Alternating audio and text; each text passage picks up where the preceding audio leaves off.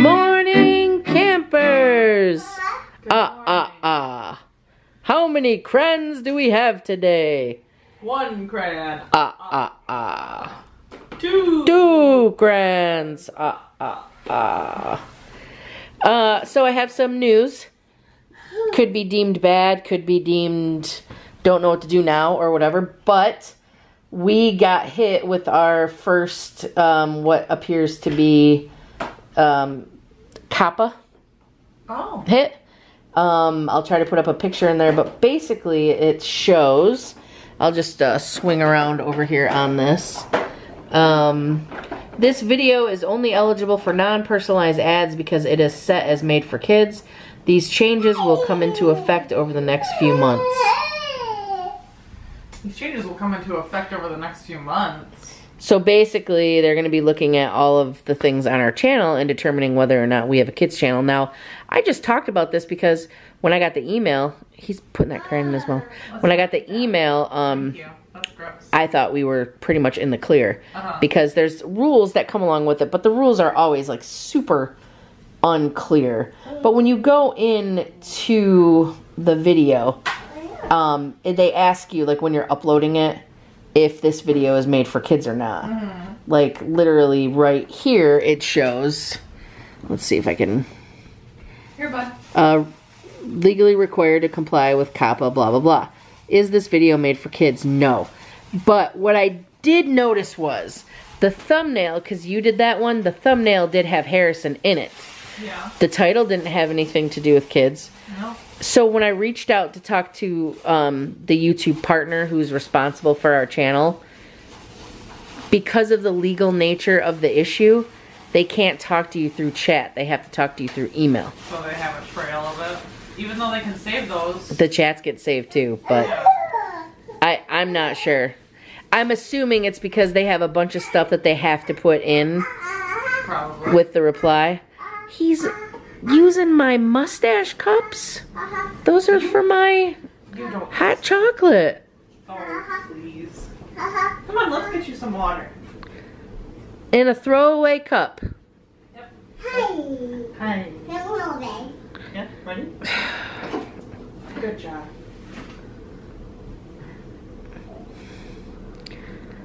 I mean, I'm not mad because he's drinking water, but I love those cups.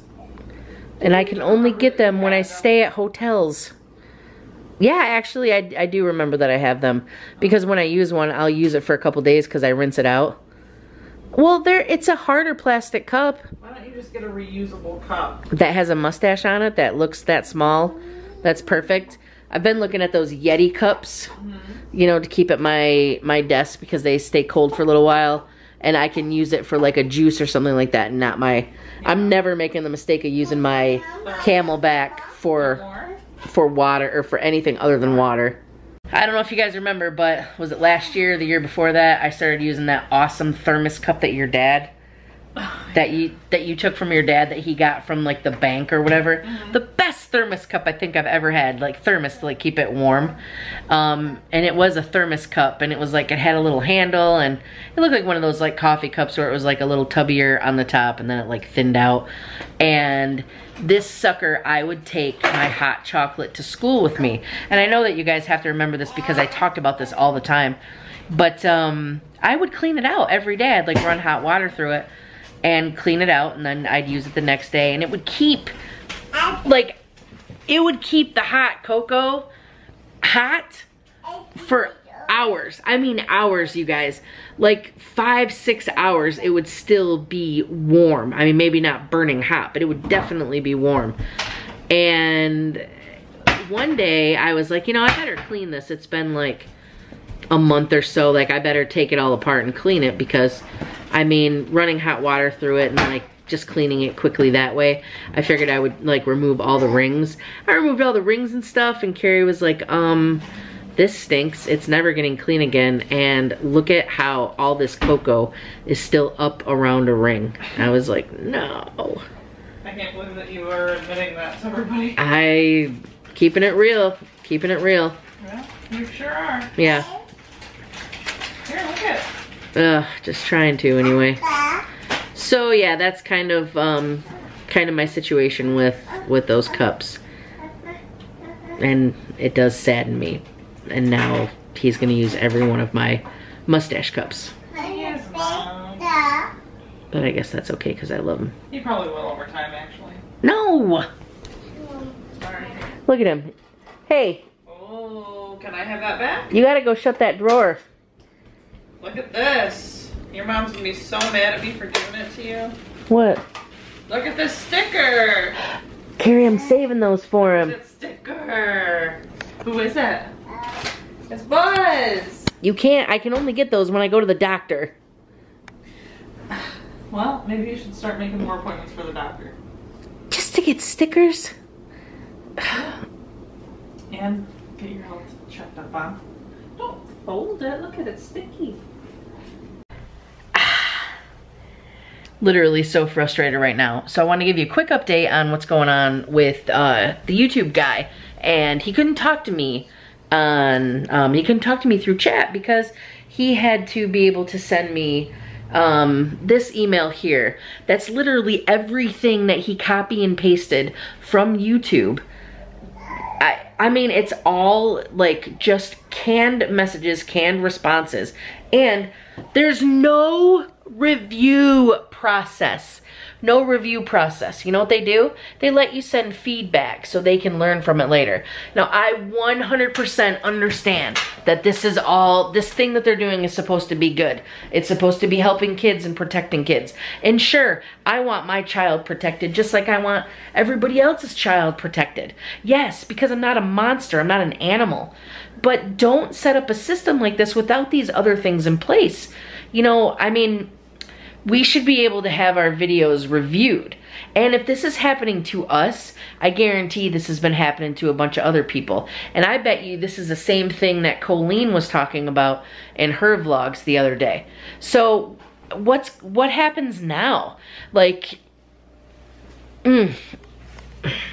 how are people supposed to continue to make videos if there's always going to be that worry that everything they do in their video, that even if, like, I understand that there is a process for them to see this, hey, this might be this, this might be that, but how do you put up a video and know that when you uploaded it, everything was fine, it was all set, and then, what, in 6 hours later, they say, oh, never mind, this is marked for kids, so no revenue, nothing like that, because we can't target your ads specifically. How are people supposed to do this? How are people supposed to do this every day? You know, like, I love this and we've never considered YouTube a job, but there are a lot of YouTubers out there, this is their job. This is their livelihood, you know, and thankfully we're not there. That's not us, you know, thankfully. But how the heck are people supposed to pay their bills? You know, if they're not gonna let us monetize these things, I mean, what happens to people's enormous internet bills and electricity bills and camera bills? Like, okay, I guess I should just end the rant because I'm just going on and on, but I am like really upset about this now because our channel met all the guidelines. We were covered. We weren't supposed to be affected by this. In order to calm myself down, I'm making some no-bakes for a work function. Well, that's a big, probably that, yeah, overfill that small one. That's what we normally do. I didn't realize, I guess I better get an in-betweeny. Yeah, maybe. This is perfect for cupcakes. This is perfect for small cookies. This is perfect for big cookies. Okay. This is also really good for frosting on top of cupcakes. We probably could use that big one. No, I'll just use a small one. Well, alright. So we're making some no-bakes. Like I said, for a little work function. So before the comments come rolling in, no, these aren't for us. Sure, are we gonna have a cookie or two? Well, heck yeah. I'll probably have 10, actually. The next task, I don't know if it's gonna be on this video, but this beast over here, all of my cereals and such, any kind of snacks that aren't more on the healthier side, these are gonna be gone. So you're gonna throw the Oreos away? Listen, I really don't relish throwing away any kind of food. So it's all about eating it in kind of, like eating it better. You know, like not grabbing 4 Oreos, maybe only grabbing 1 or 2. Seeing if I can do that. But as far as the sugar cereals go, those ones are going. I only ever grab 1 cookie at a time. Yeah, but how many times do you come grab a cookie? Exactly, about 10. Right, and I am lazy and don't want to make more than 1 trip. So I'll grab like 6 Oreos. And after the 4th one, I'll be like, oh, I don't want to waste these 2. You know, so anyway. But yeah, so making some cookies. Ooh. Super excited for these because the ones that we had at Christmas, they didn't have the quick oats in them. I mean, they weren't like terrible or anything. They weren't good because it was the same recipe. The oats were just different. Yeah, the oats were just different. A little hard. You know, it felt like an al dente pasta. Yeah. Every once in a while. Al dente. Right. All right, so let's get to it.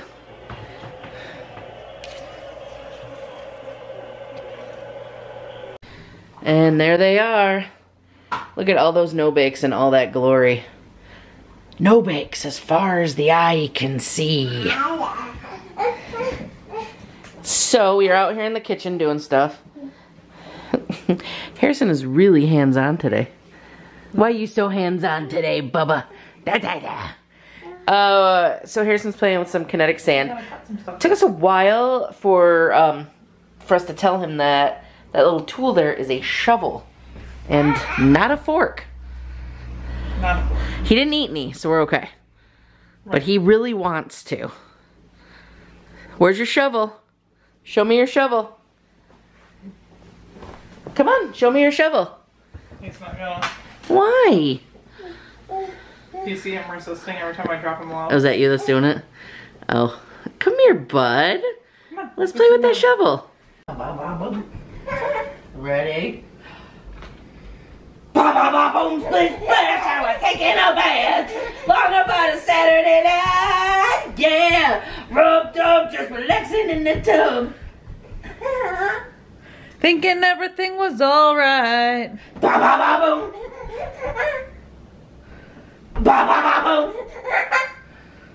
Oh my gosh, he did the funniest thing. Watch this.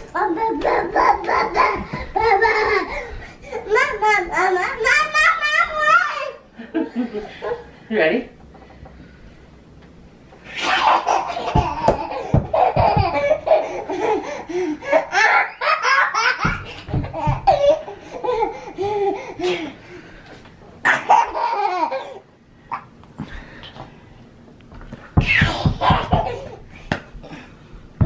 He tries to dribble.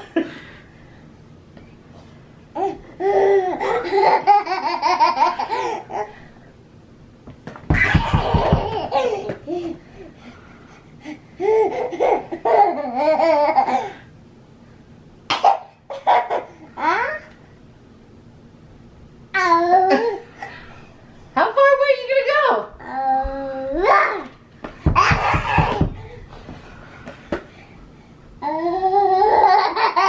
Careful, careful.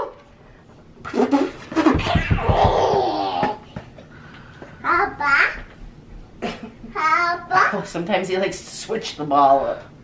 That one doesn't have a lot of air in it, son.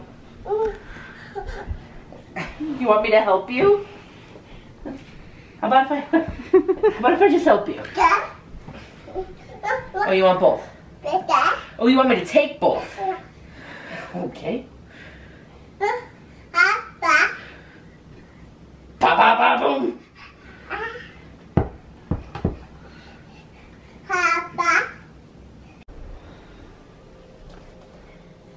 Whoa.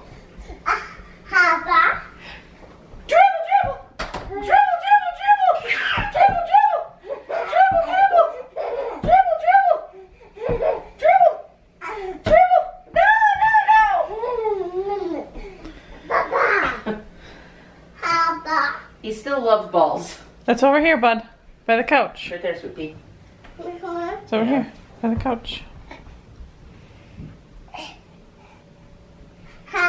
Good job. Good job, son. You ready? I'm struggling to find the word that I want to use right now because it's not really like a project, but Well, let me just show you. So, you see Rue over there? Scraping up at the walls and everything. If you guys don't know, Rue is a rescue. We rescued her about 2 and... Oh. You pinched my arm. It's okay. You don't know where Am is?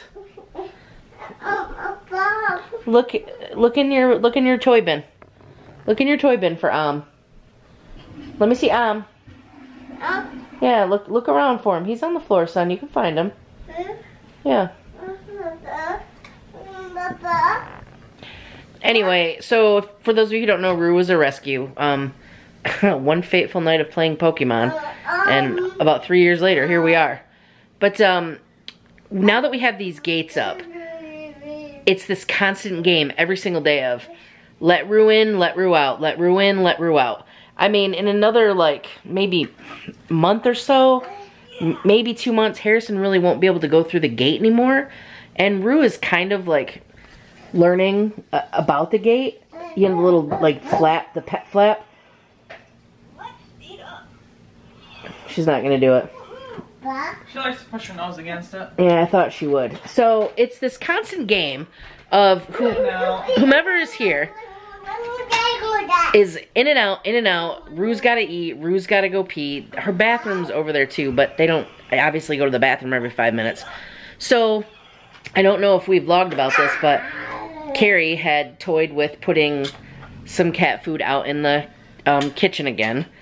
And did we vlog it? I wasn't sure if we did or not. But Harrison, we did vlog it. We did, because he ate some cat food and people were talking about, you know, somebody talked about their friend taking cat food to school and munching on it when she was little. I read some of those comments. Like they were, yeah, they were hilarious. But yeah, so obviously from the other day, you guys know, man, I feel like I'm screwing the segment all up. I'm sorry, guys. It's been kind of up and down here. But point being, like, overall point is that we have to find a new place to put this cat food so that it's literally not every 5 seconds that the cat's getting up. And why is this a big deal? Well, it's not really a huge deal, because sure, we can get up. But if Harrison's laying on us, we don't get that often anymore. Yeah. I, for one, barely get it because I'm never here. So when Harrison cops a squat like up on me or something, I don't want to like have to get up after 2 seconds and go let the cat in or out, because I finally get like this cuddly time with my little boy. That really hurts. So any suggestions, you guys, let me know. Just to throw this out there, we did talk about maybe like putting at least the cat food like up on a shelf, because a lot of people said that cats do like their food out of the way. The vet has told us that. But Rue likes to bury the food like I was just showing you, and she'll knock it right off, and that's just gonna be a huge mess every time, because it's not like we're gonna get like a huge platform to put the food on up there, because that would just look ridiculous on our wall. So if you guys have any ideas, let me know, because this thing's kind of driving me nuts. I say nuts. But anyway, we have regaled our campers with lots of good content today. Yeah. So we're going to go ahead and call it a day. We're going to pick up the living room a little bit, and we got a meal plan to do. We do. Yes, we got to look at what we're going to have for dinner this week, even though it's, you know, already Sunday night, and we should have done that maybe yesterday. Maybe, but we'll be okay. But yeah, so that's what our night's gonna look like.